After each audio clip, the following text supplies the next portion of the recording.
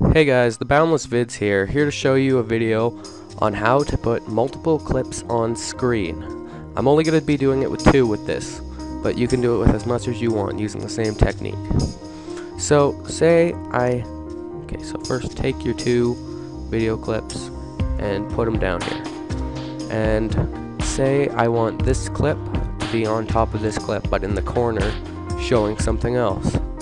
It's pretty easy. You're going to go to this little white box looking at behind a bluish box, and then says track motion.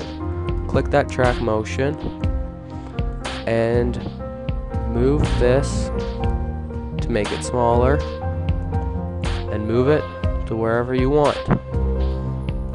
You can do this with multiple clips. I'll put another one. I'll make this one smaller. And I have not another clip, but we will get one.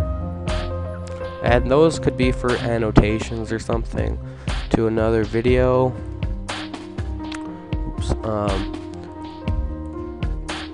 So I'll just take this one and I'll right click, insert new video track, and I don't want it at the top, so we'll put it at the bottom.